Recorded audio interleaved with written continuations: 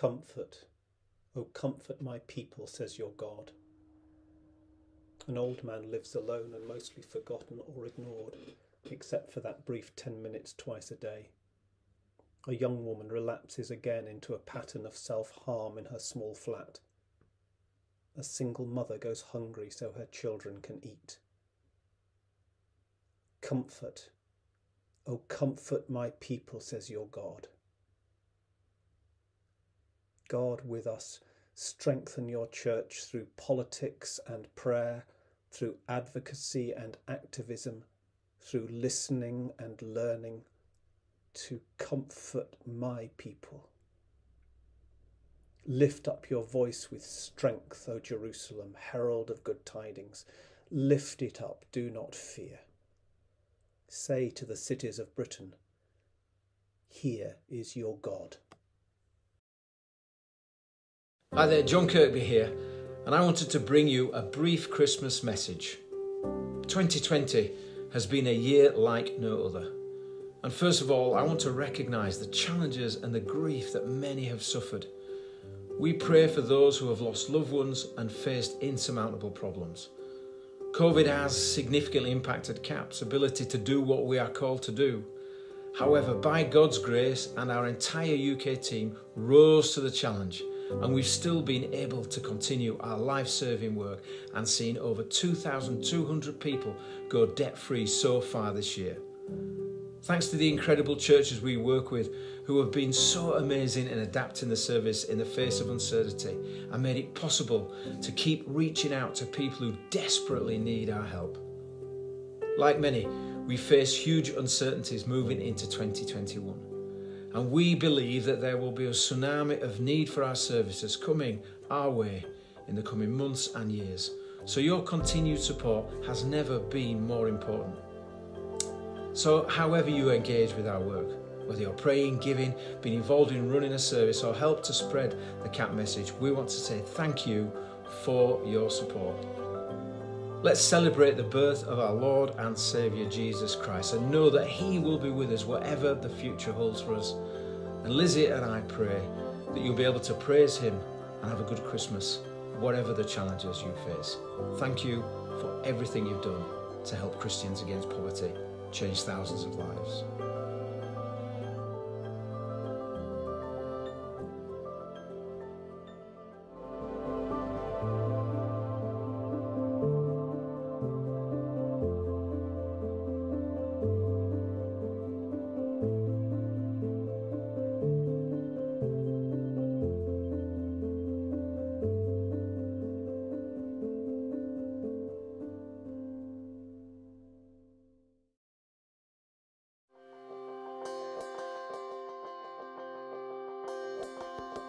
La la la la la la la la. Are you ready? Yeah. Riding around. 1, 2, 3, go. Joy to the world, the Lord is come. The love, blessings are King. Bless every heart. And heaven and nature sing, and now make angels sing, and heaven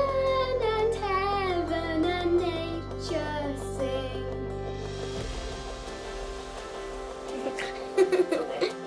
We will sing joy. We will sing joy. We will sing joy.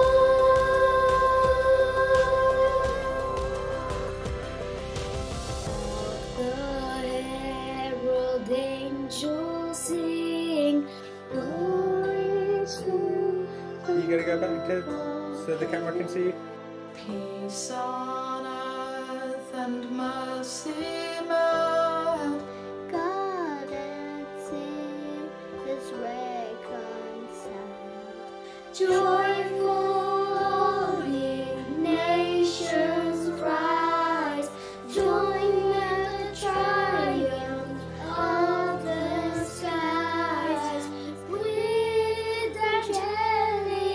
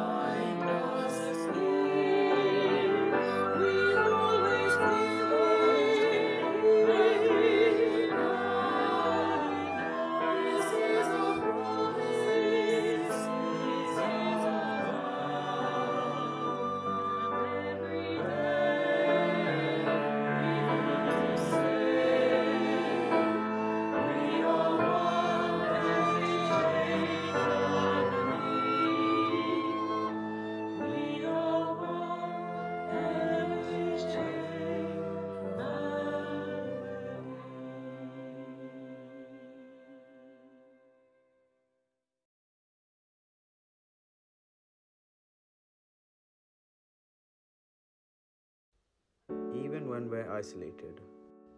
When we are grieving. When we're struggling. When we have hit rock bottom. We're never alone. This year has been unbelievable.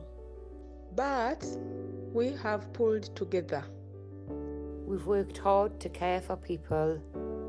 To feed people. To help people. To heal people. And we've said loud and clear that people matter more. That injustice is unacceptable. That our community is vital. Our buildings have been closed. But we have been at work. God's love is uncontainable. In times of despair. And in times of hope. You are loved. This Christmas and always, whoever you are. And whatever you have been through this year. God is with you. God is with me. God is with us. God is with us. God is with us. God is with us. God is with us. God is with us. God is with us. God is with us.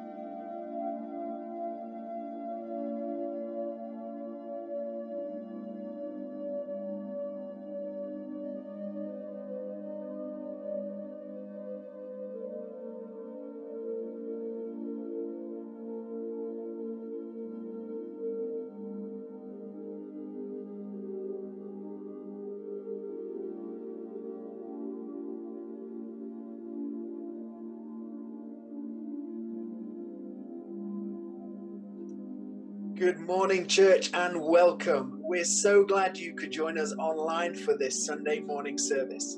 Why not use our new chat function to let us know who you are and where you're watching from? We also have a prayer request function and have a team stood by ready to pray for you. We hope you have an amazing Sunday, and I pray that this service blesses you.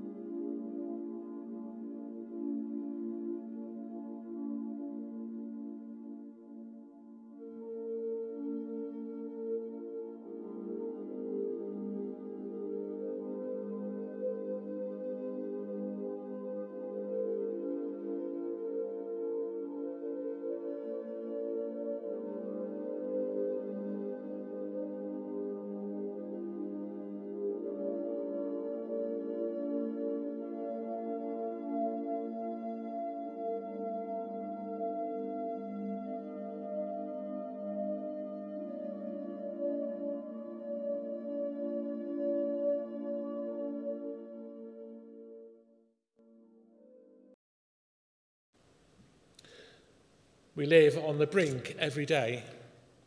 We stand on the threshold between this world and the next one. We live and move between the ordinary and divine, between the mundane and the mystery.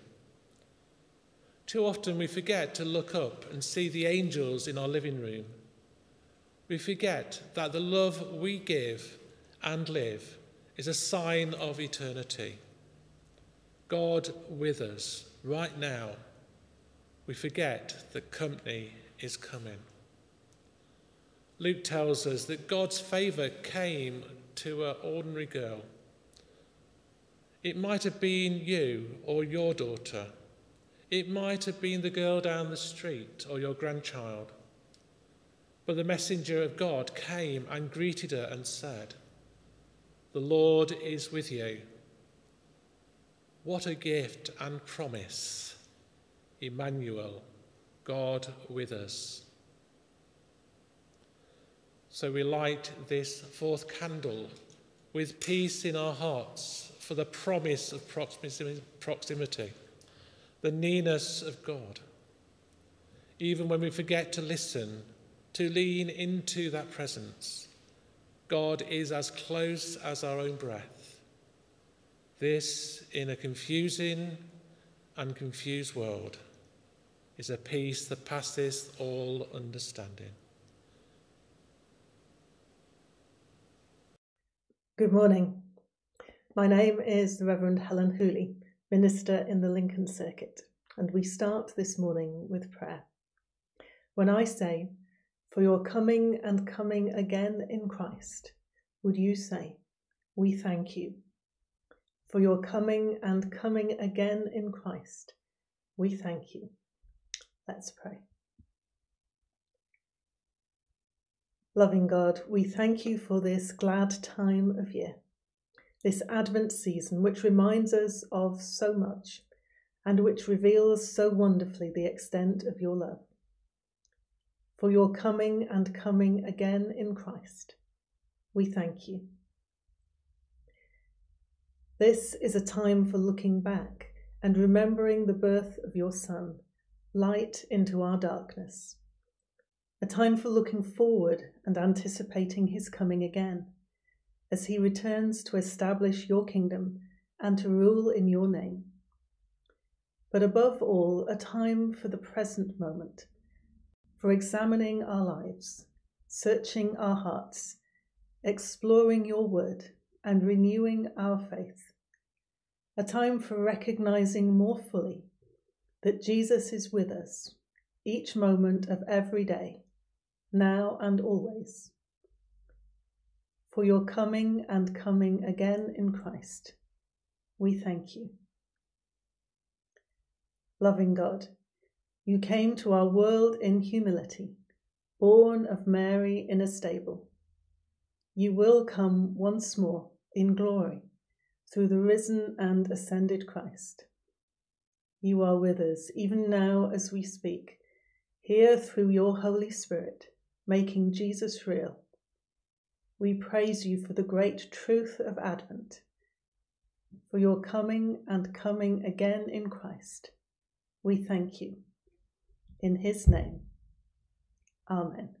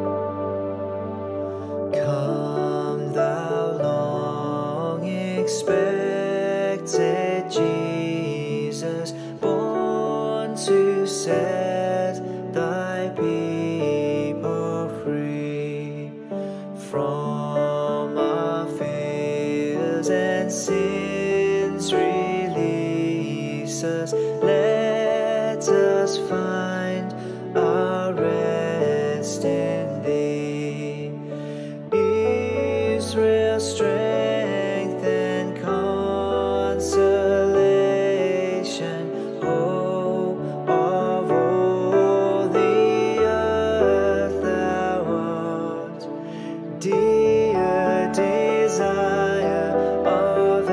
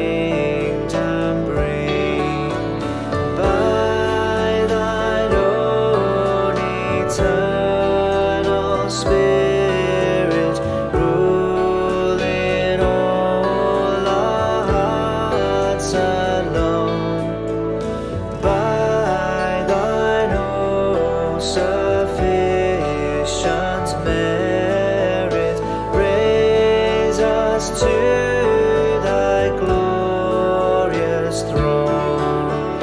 By thine own eternal Spirit, rule in all our hearts alone.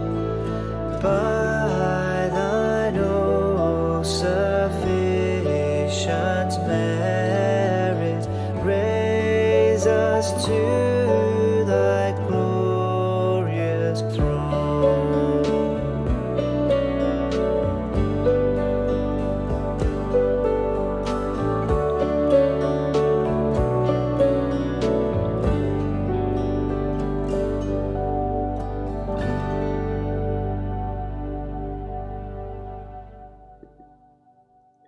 Luke chapter 1 verses 26 to 38. In the 6th month, the angel Gabriel was sent by God to a town in Galilee called Nazareth, to a virgin engaged to a man whose name was Joseph, of the house of David. The virgin's name was Mary. And he came to her and said, "Greetings, favoured one, the Lord is with you." But she was much perplexed by his words, and pondered what sort of greeting this might be. The angel said to her, "Do not be afraid, Mary, for you have found favour with God. And now you will conceive in your womb and bear a son, and you will name him Jesus. He will be great and will be called the Son of the Most High, and the Lord God will give him the throne of his ancestor David. He will reign over the house of Jacob forever, and of his kingdom there will be no end." Mary said to the angel, "How can this be, since I am a virgin?" The angel said to her, "The Holy Spirit will come upon you, and the power of the Most High will overshadow you. Therefore the child to be born will be holy. He will be called Son of God. And now your relative Elizabeth, in her old age, has also conceived a son, and this is the 6th month for her who was said to be barren. For nothing will be impossible with God." Then Mary said, "Here am I, the servant of the Lord. Let it be with me according to your word." Then the angel departed from her. To a girl named Mary, an angel came. "Greeting, favoured one, the Lord is with you." The Christmas message for the Methodist Church this year is, God is with us. And here we have this assurance of the presentness of God given to Mary, and this sets the tone for all that is to come. Favoured one, Mary does not know that her life is about to be upended. She does not know that the favour upon her will not translate to personal gain or popularity or privilege. God often uses Gabriels as holy interruptions that shift the course of life. Unexpectedly, suddenly, unanticipated, Gabriels appear and alter what seem to be fixed and predictable paths. Whether it is Hagar being shown a spring of water in the wilderness, or Moses and the burning bush, angels come and disrupt the normal course of life. But Gabriel comes with a message. He calls Mary favoured and affirms that she is in the company of the Lord, God of Israel. What reminds you? Maybe a story in the Bible, maybe a memory, one of your own stories. What reminds you in the midst of the mess of this world that God sees you, that God favours you? What helps you to remember that every day? Still, to a girl named Mary, an angel came. Why Mary? Mary is from a very humble background. It's no wonder that she was perplexed and pondered. Mary's life circumstances would reasonably cause her to question, am I favoured? Is God with me? What will this favour entail? And yet, God so often speaks to people. Rather than ask why Mary would have a divine intervention, perhaps we should ask, why not Mary? And then Mary speaks. She is given a voice in this story. Here am I, the servant of the Lord. Let it be with me according to your word. In this moment, what was happening to Mary didn't have to be received as good news. Who is this God? What did Mary know about this God? That when her life was about to be turned upside down, her response was to trust. Who is God to you? Do you have a story to share? Why do you trust God? Or maybe you are not there yet, not yet able to believe that nothing will be impossible with God. Indeed, to a girl named Mary, an angel came.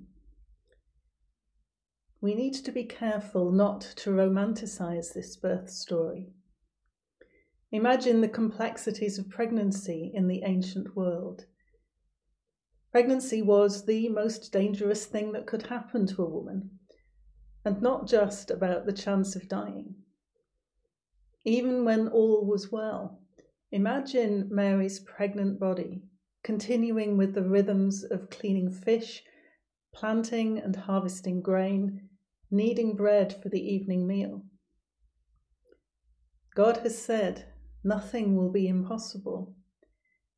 Imagine what that means for Mary, the utter risk for her life, her sense of comfort, her vulnerability.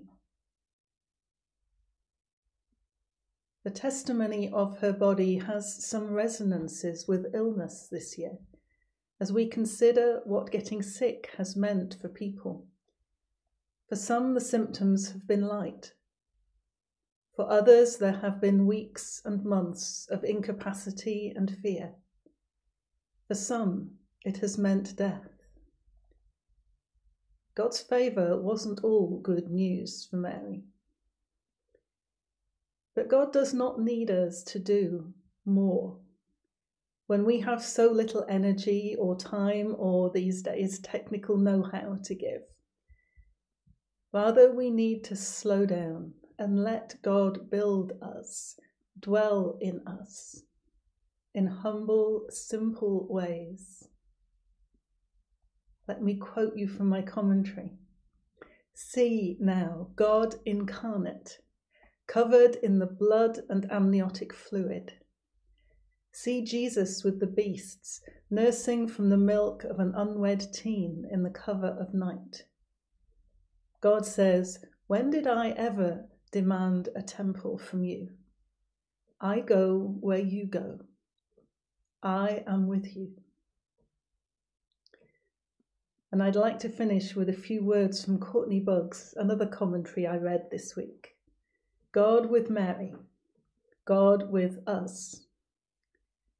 This Advent season, may we sit with the assurance that God is with us. As we reflect on a tumultuous year, unprecedented as it is so aptly referred to, may we receive the words of Gabriel to Mary as our own. God is with us. The divine visits an unsuspecting young girl named Mary, and the divine visits us. May the joys and sorrows of life be viewed through and conditioned by this conviction: God is with us. Even as a young girl by the name of Mary was impacted by the social realities of her day, we too are immersed in and squeezed by the societal challenges of 21st century Lincoln. and God is with us. Gabriel's reminders assure us, comfort us. Yes, God is with us. Amen. And now our prayers for others. When I say, reach out to them in their need, would you say, and may the light of Christ break into their darkness? Reach out to them in their need, and may the light of Christ break into their darkness. Let's pray. Loving God, accept our glad thanksgiving for all you have given us, and hear now our prayers for your world. We pray for those for whom there is no celebration, the poor and the hungry, the homeless and the sick, the lonely and the bereaved, the oppressed and the persecuted. Reach out to them in their need, and may the light of Christ break into their darkness. We pray for all those for whom the celebration is marred by fear, those who are anxious for themselves or a loved one, who see no hope in the future, or who live under the constant threat of danger. Reach out to them in their need, and may the light of Christ break into their darkness. We pray for those who wrestle with grief, those whose lives have been broken by tragedy, who live each day in perpetual shadow, crushed by the burden of sorrow. Reach out to them in their need, and may the light of Christ break into their darkness. We pray for all those who feel isolated, those who feel unloved and unwanted, who find it hard to show love towards others, or whose relationships have been broken by cruelty, discord, division. Reach out to them in their need, and may the light of Christ break into their darkness. Loving God, may your light reach into the darkest places of the world, so that there may be hope rather than despair, joy rather than sorrow, and love rather than hatred. Come now to our world through Jesus Christ, to bring good news to the poor, release to the captives, recovery of sight to the blind, and to let the oppressed go free. Reach out to them in their need, and may the light of Christ break into their darkness. In his name we pray. Amen. And our blessing for today comes from Romans chapter 16. All of our praise rises to the one who is strong enough to make you strong, exactly as preached in Jesus Christ, precisely as revealed in the mystery, kept secret for so long, but now an open book through the prophetic scriptures. All of the nations of the world can now know the truth and be brought into obedient belief, carrying out the orders of God, who got all of this started down to the very last letter. All our praise is focused, through Jesus, on this incomparably wise God. Amen.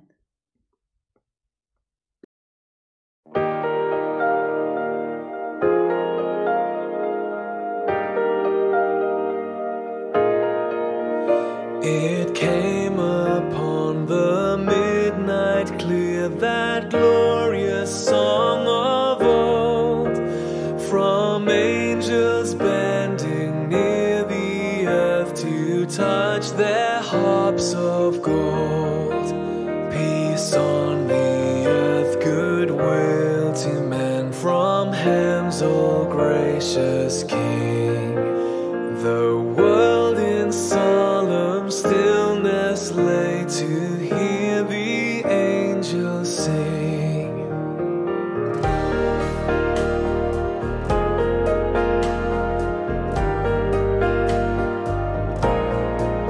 Still through the cloven skies they come with peaceful wings unfurled, and still their heavenly music floats o'er all the weary world.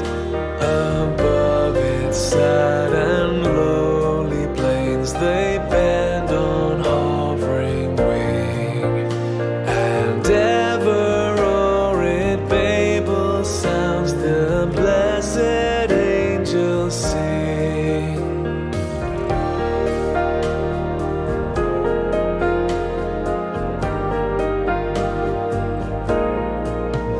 Yet with the woes of sin and strife the world has suffered long.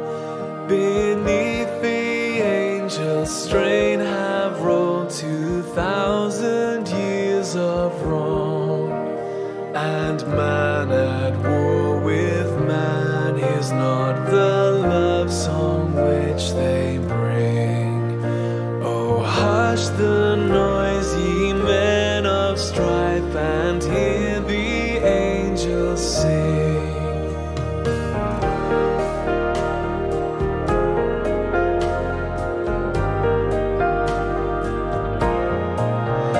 For lo, the days are hastening on by prophets seen of old, when with the ever-circling years shall come the time foretold, when peace shall over all the earth its ancient splendors fling, and the whole world give back the song which now